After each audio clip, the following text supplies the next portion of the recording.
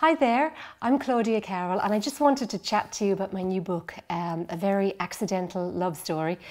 I'm often asked, where do you get the ideas for your books? And the idea for this one actually came from, of all places, the musical My Fair Lady and the play it's based on, Pygmalion.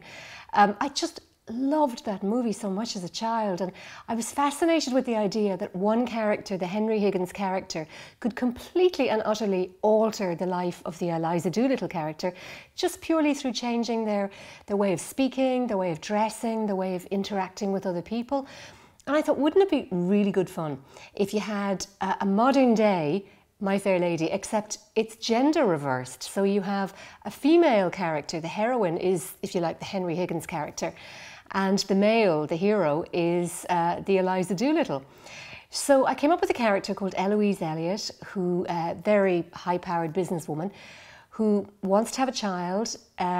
She goes to a fertility clinic, is inseminated, and the trouble starts about 3 years later when her little girl starts wanting to know all about daddy.